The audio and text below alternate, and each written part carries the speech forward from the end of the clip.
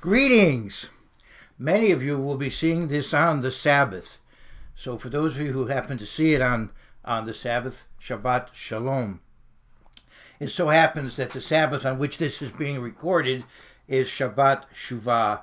It's the Sabbath of repentance, the Sabbath of return, because people who keep the Sabbath would know that there is a covenant that God has made with his people, that God has certain expectations of us, commands that he has given us for our good. And obviously we need to return. If we've been lax in any way, we have to repent in the sense of return to that right path. And these 10 days between the Festival of Trumpets and the Day of Atonement, these 10 days of Teshuvah, 10 days of penitence, you could call them, this is a time for us to get back on track. And this Sabbath, particularly when we're not doing our normal work, will be a time to focus on that. I know there are some people today, some Christian communities that are in Washington, D.C., having some kind of public prayer for God to intervene in the affairs of the country. I want to go to 1 John, the 2nd chapter, and as we think about the concept of atonement, of the covering of our sins, the propitiation of our sins, we can go to 1 John 2 and verse 2. My little children, John writes, I write to you so that you may not sin. And if anyone sins, we have an advocate with the Father, Jesus Christ the righteous. And he himself is the propitiation for our sins, and not for ours only, but for the whole world. Now by this we know that we know him, if we keep his commandments. As you know, I have, in my dissertation at USC, I tried to put some kind of an academic label on the Church of God, and the label that I chose was Christian Commandment Keepers, having the faith of Jesus Christ and keeping the commandments of God. Revelation 12:17 and Revelation 14:12. Today in the synagogues, they'll be reading a couple of scriptures I'm going to quote. I want to first go to Hosea in the Minor Prophets. Hosea, the 14th chapter. And I want to go to I want to just begin here in the 14th chapter. O Israel, return to the Eternal, your God, for you have stumbled because of your iniquity. And now I want to go to the book of Micah. In the book of Micah, the 7th chapter, the Jews have a tradition during this time of year to go to a body of water and take crumbs of bread and throw them in the water as if they're getting rid of their sins. It would be nice if it would be that easy. In Micah 7 and verse 18, who is a God like you, pardoning iniquity and passing over the transgression of the remnant of his heritage? He does not retain his anger forever, because he delights in mercy. He will again have compassion on us and will subdue our iniquities. You will cast all our sins into the depths of the sea. In a way, this is the symbolism of baptism. It's not that, the washing it takes the sin away, but it's symbolic. It's an outward sign of your repentance when you are baptized. You will give truth to Jacob and mercy to Abraham, which you have sworn to our fathers from days of old. And we understand that Christians, part of the new, those who are participating in the new covenant, spiritually speaking, become Abrahamic. If you look at Galatians, the 3rd chapter, as one example. Today I want to talk about our high priest and coming king. High priest and coming king. When we talk about the Day of Atonement, as I said, there's some interesting Jewish traditions, such as reading the verses I read to you, or the throwing of the breadcrumbs into a body of water. There's another interesting custom that you'll notice if you see Orthodox Jews on the Day of Atonement. They may be dressed very formally to go to services, but of course this year is very difficult because of the COVID-19 situation. But in a normal year, as you see large numbers of ultra-Orthodox Jews walking to synagogue, they're going to be walking because they don't drive on a holy day, or certainly not on a weekly Sabbath, but also not on a holy day. And so as they're walking to synagogue, you'll notice on the Day of Atonement specifically that they'll be dressed formally, but they'll be wearing tennis shoes or sneakers. They won't be wearing leather shoes. And this isn't because it says in the Bible that on the Day of Atonement you have to afflict your souls. No, that's not the point. They have decided that besides afflicting your souls, as it says in the Bible, to afflict your souls on the Day of Atonement, which is a fast. Look at Isaiah 58. Look at Psalm 35:13 in the original Hebrew. You know, it's clear. And then, of course, look at Acts 27 and verse 9. You know, so we understand the Day of Atonement is a time of fasting, but they have decided also in rabbinic tradition there are other things that they should not do on the Day of Atonement. No anointing, no bathing, no sexual relations, and no leather shoes. That's just something that the rabbis have decided ought to also be a part of the Day of Atonement. Speaking about ultra-Orthodox Jews, there was an ultra-Orthodox Jew who went to his rabbi and said, I have to confess something. I felt like I ought to tell you about it. I had a formal meal with bread and didn't wash my hands beforehand. And the rabbi said, well, you know, you're supposed to have the ritual washing before you eat bread with a meal. So, you know, I'm sorry that you didn't do that, but I appreciate your telling me. How did that happen?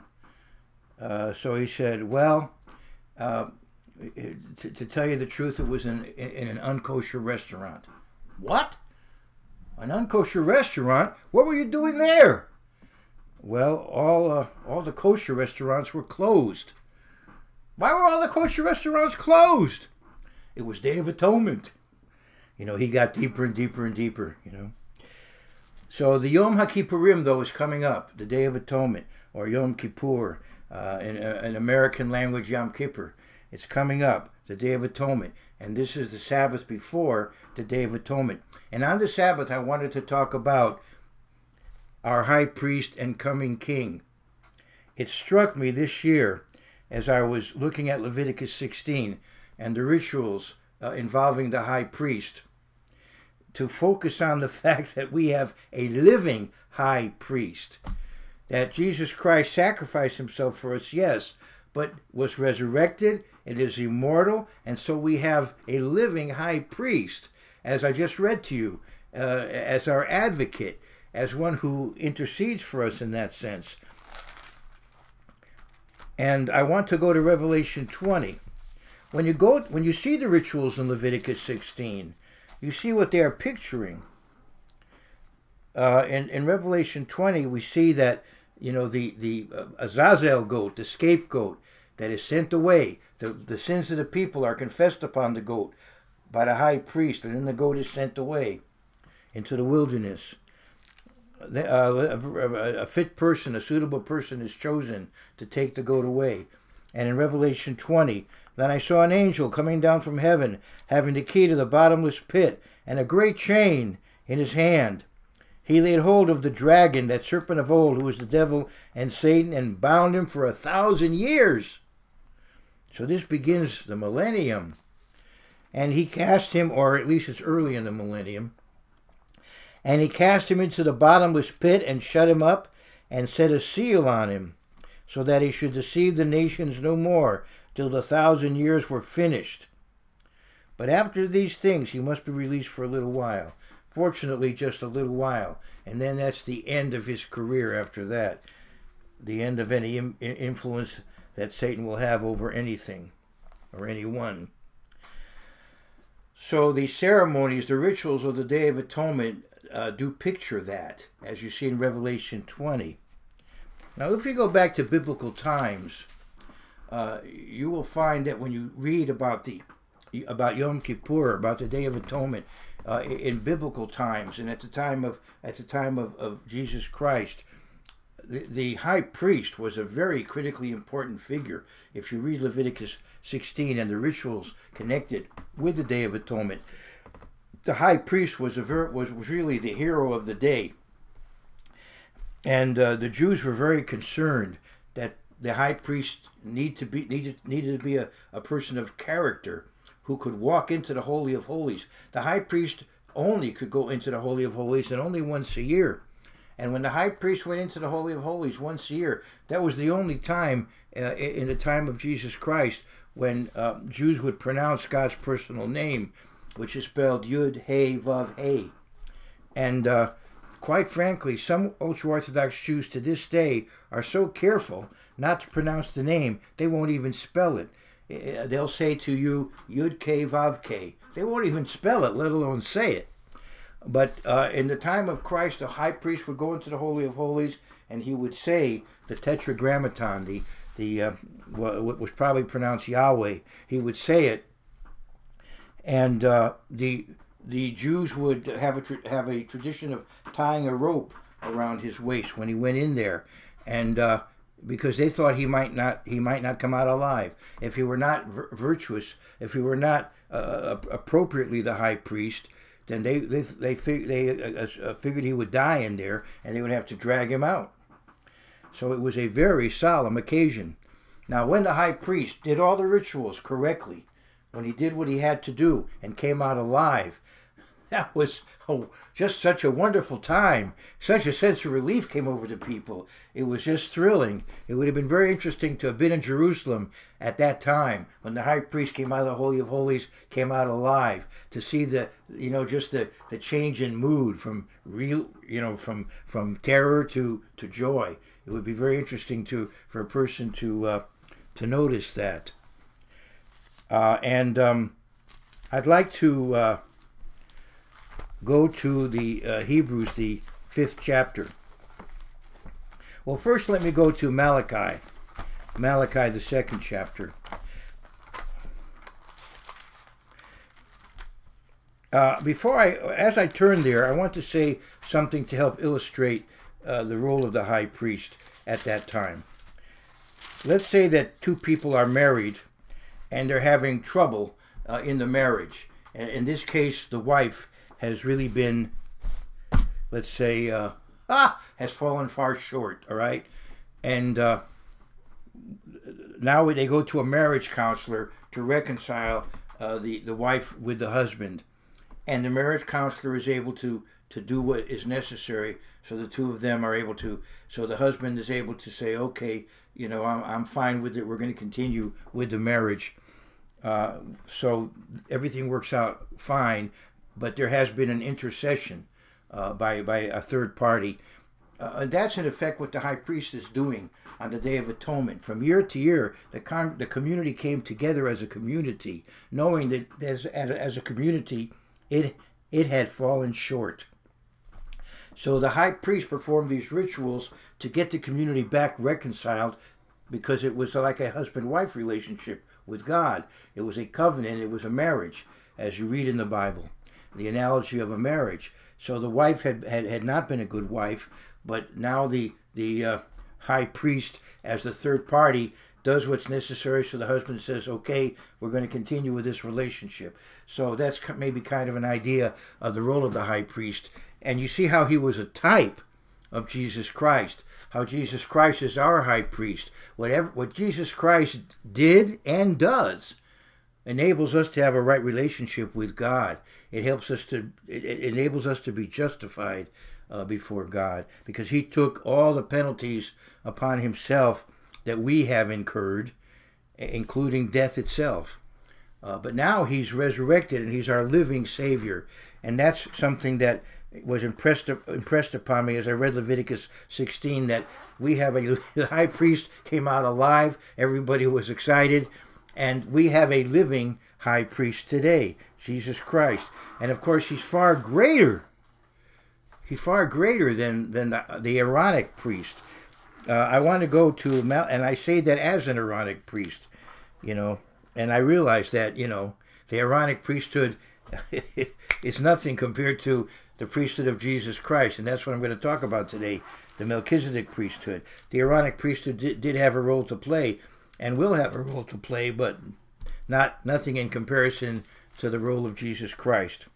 And in Malachi 2 and verse 4, talking to the Levites, God says through Malachi, then you shall know that I have sent this commandment to you, that my covenant with Levi may continue, says the Eternal of Hosts. And so he speaks about the covenant of Levi. And you'll see, let's go to verse 8. But you have departed from the, well, let me go and look at this, the 6th verse. Well, I'll just keep reading. I'll read the 5th verse. My covenant was with him, one of life and peace, and I gave them to him that he might fear me. So he feared me and was reverent before my name. The law of truth was in his mouth, and injustice was not found on his lips. He walked with me in peace and equity, and turned many away from iniquity. That is the proper role of the Levites, you know, the ministry of that day. For the lips of a priest should keep knowledge. He's talking now particularly about the Aaronic branch of the Levites, the Kohanim, the priests. And people should seek the law from his mouth, for he is the messenger of the Eternal of Hosts. This is a play, of course, on Malachi's name. Malachi means my messenger, or it could be short for Malachiah, messenger of the Eternal. But you have departed from the way. You have caused many to stumble at the law. You have corrupted the covenant of Levi, says the Eternal of Hosts. So, unfortunately, they had not lived up to their commission. But there was a covenant with Levi. Now, if you go to Numbers 18, I want to go to Numbers 18 and verse 19.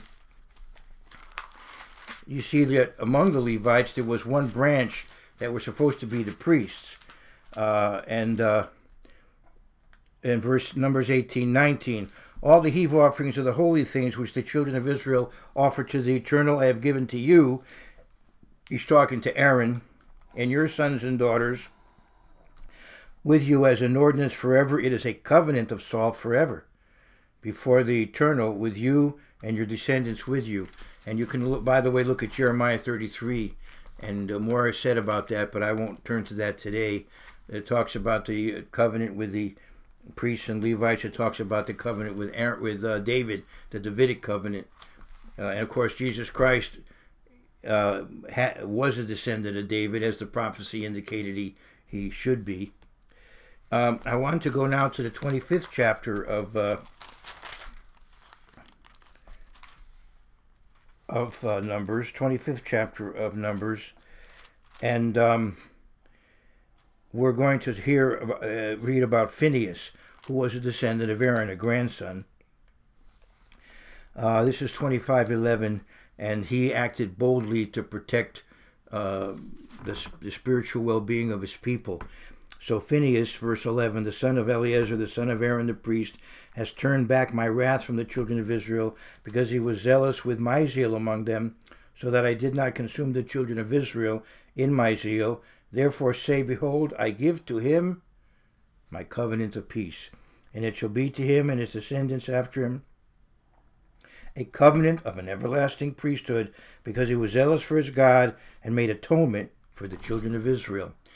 And so there is a covenant with Phinehas. And so when we come to the millennium, the descendants of Aaron and Levi will be there in the temple in Jerusalem, that Jerusalem temple that will exist in the millennium. But the only ones who will be priests will be that branch of Aaron that descend from Phinehas. The Phinehas branch will be the priests at that time. The other descendants of Aaron will be with the other Levites assisting the descendants of Phinehas. So there still will be a priesthood, but that priesthood has its role to play, as I said. But the ultimate high priest and the high priest who really gets the job done for us spiritually speaking. The critical personality in our salvation, in God's plan of salvation, is Jesus Christ. He is high priest and coming king. He combines the role of priest and king. He's not a Levite. He's a part of the tribe of Judah, a descendant of David, but he is also a priest. How is that possible? Well, we'll see that in just a moment. I want to go to the 4th chapter of Hebrews, though. Sorry, the 5th chapter. And it talks about the greatness of the high priesthood of Jesus Christ that we can think about as we come to the Day of Atonement, as perhaps we review Leviticus 16 and the rituals that took place. If we go to Hebrews, the 5th chapter, it speaks here about Jesus Christ as our high priest, our intercessor. For every high priest taken from among men is appointed for men and things pertaining to God, that he may offer both gifts and sacrifices for sins. So besides the priesthood, there was the high priest, and he was the one who performed those essential rituals on the Day of Atonement. He can have compassion on those who are ignorant and going astray, since he himself is also subject to weakness. He's a human being also, he understands. Because of this, it is required, as for the people, so also for himself, to offer sacrifices for sins. And no man takes this honor to himself, but he who was called by God, just as Aaron was. So, I can't just decide, I want to be the high priest. The high priest is selected. And the first one was divinely appointed, Aaron, and then the high priest was selected from within the priesthood from that point. Now, the question is, how is it that Jesus Christ is our high priest when we know that he is Davidic? He is from the royal tribe, not the priestly tribe, as it says in Hebrews 7:14. In my Bible, I can just go one page over to the 14th verse of Hebrews 7. For it is evident that our Lord arose from Judah, of which tribe Moses spoke nothing concerning priesthood. So let's go back to the book of Genesis. And here it is probably spring of the year. That's the best time for warfare in the Middle East. So let's say they're going to war in the spring.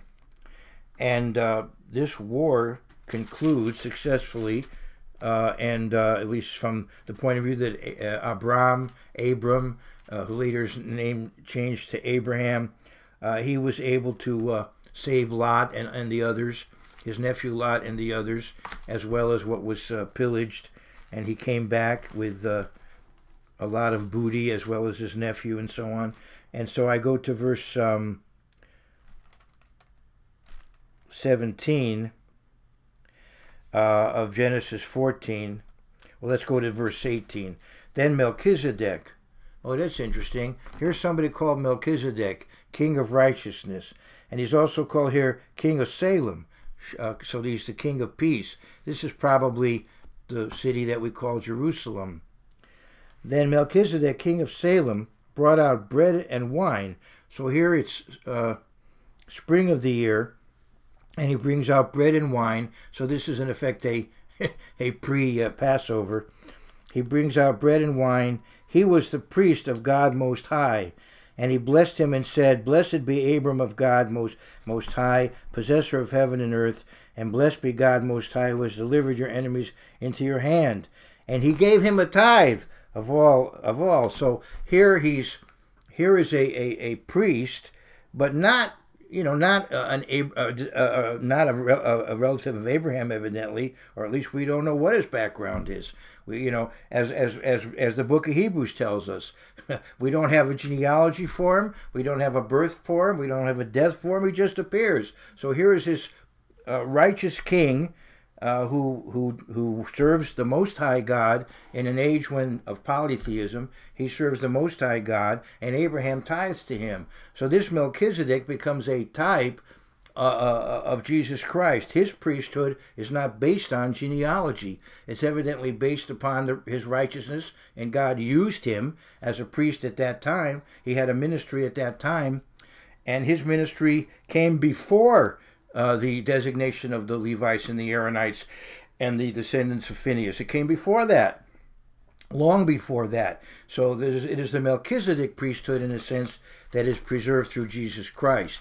And his priesthood supersedes the priesthood of the Kohanim.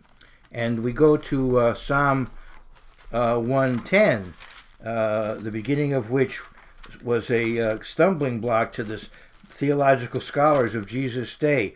Before his arrest, when he entered Jerusalem for the last time before his arrest, he challenged them with that. With the beginning of that psalm, and they couldn't give him a good answer for what it meant. So let's go to Psalm 110. So a Psalm of David. So Yahweh, Adonai, the Eternal, Hashem. The Lord said to my Lord, to Adoni, to my Lord. Oh, okay, now wait a minute. So God said something to David's Lord. So who's David's Lord? Well, he's the descendant of David. He's the Messiah. But he's also David's Lord because he's Davidic and he's divine. And so because he's Davidic and divine, because he's human and divine, God can speak to him, can speak to the human. And he resurrected the human to immortality. The first human being raised to immortality. A Psalm of David. The Eternal said to my lords, sit at my right hand till I make your enemies your footstool. Let's jump down to verse 4. The Eternal has sworn and will not relent. You are a priest forever, according to the order of Melchizedek.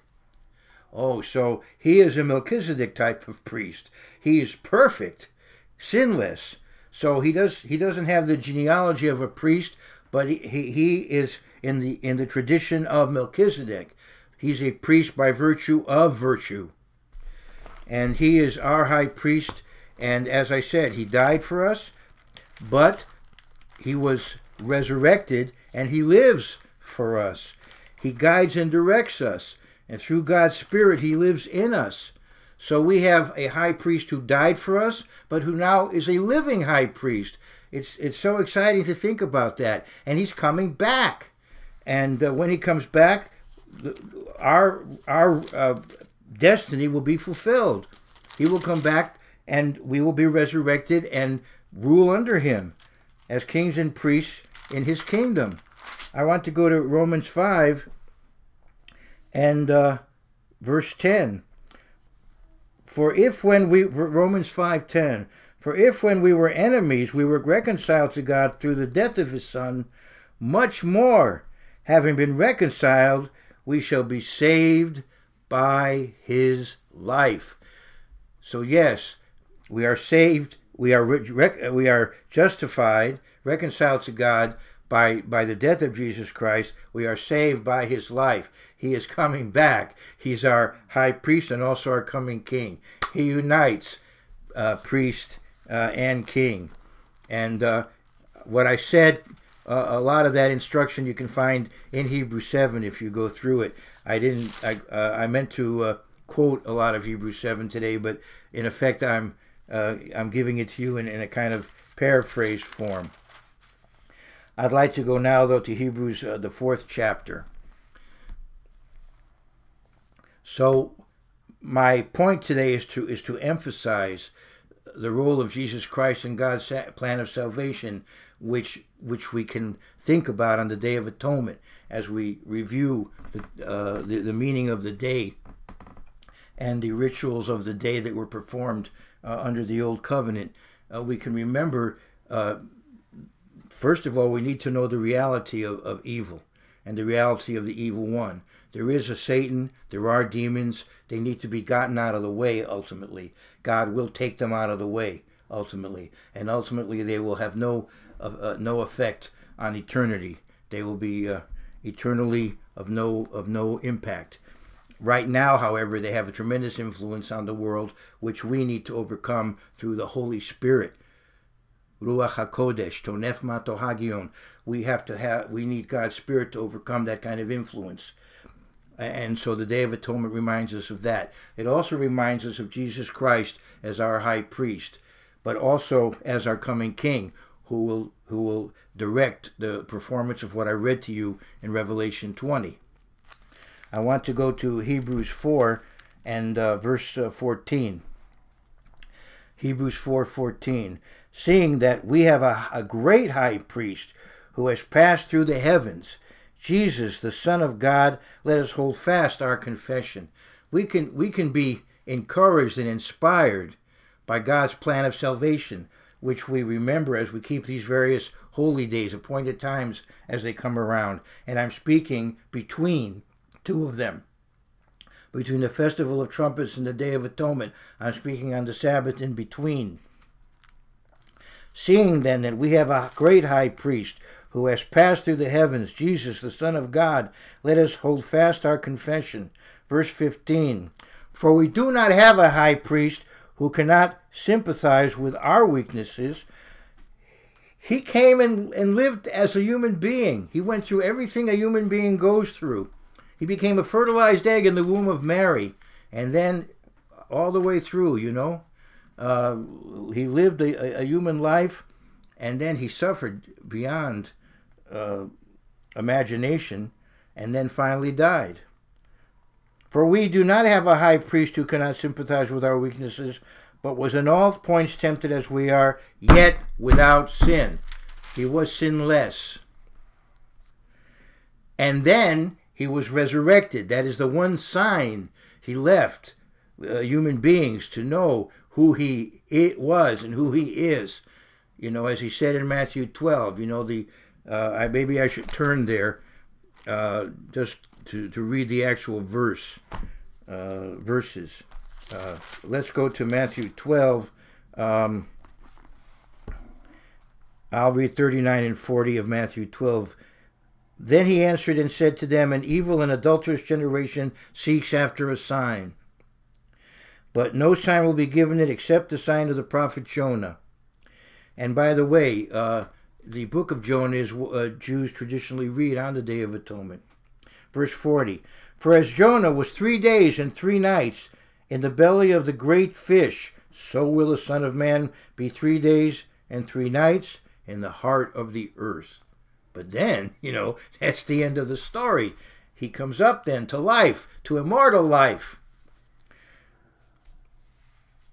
And he is at the right hand of the Father. So in verse 16, we need to be praying, and praying in his name, and praying with confidence in his name. Let us therefore come boldly to the throne of grace, that we may obtain mercy and find grace to help in time of need. So all of us, as we approach the next stage of this festival season, as we approach the fast of the Day of Atonement, as we approach the feasting of the Festival of Tabernacles and the 8th day of Sacred Assembly, let's focus on the hero of the holy days. Let's focus on the personality of Jesus Christ, that his personality and character would be reflected in each and every one of us. Let us be diligent in prayer, praying in Jesus' name. Let us therefore come boldly to the throne of grace, that we may obtain mercy and find grace to help in time of need. Because Jesus Christ is our high priest and coming king. All the best to you and yours.